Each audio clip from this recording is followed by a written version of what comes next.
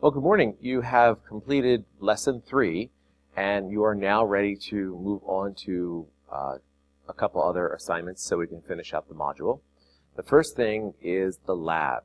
So you've done Lab 1, Lab Magpie Activity 1. Today, one of the things you're going to work on is Lab Magpie Activity 2.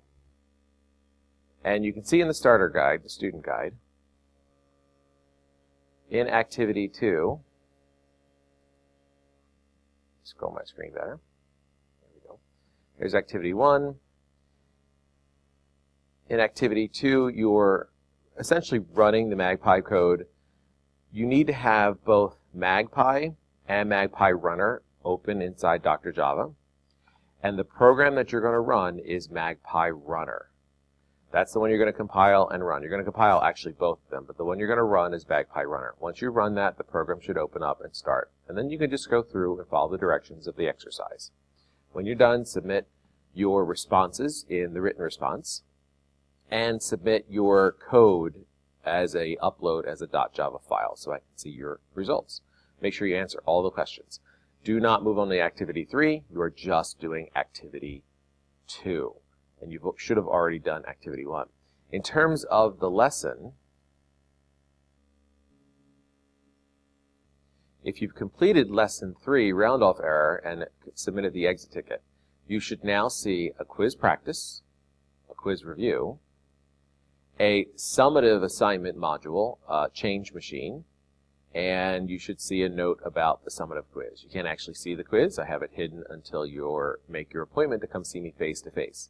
It is a summative quiz, so it does require that you see me face-to-face to take the assessment. For the summative change machine project, you're essentially making change. You're going to enter the cost of the item, and the change is going to be in just quarters, dimes, nickels, and pennies. So you don't have to worry about dollar differences. It just should be quarters, dimes, nickels, and pennies. Think about one of our activities where we changed money by getting place value. Actually, it wasn't money, but getting the place value of different numbers. Think about your round-off error here. That's very important that you pay attention to that round-off error.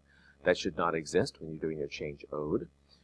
So when you're doing your calculations, all of those things must be taken into account, and your results should look like this. As an extension, if you choose, you can make it work with dollars. So, for example, if somebody had a $7.25 is paid for a $4.24 bill, you get a change result will be 3.01. Dollars are included this time, and we can see it's 0 quarters, 0 dimes, 0 nickels, and 1 penny. So make sure you pay attention to the correct formatting. Do have each coin on its own line, and remember the colon after quarter, dime, and nickel, and so forth, because these things do matter in terms of programming and user experience, that you follow the directions that is provided.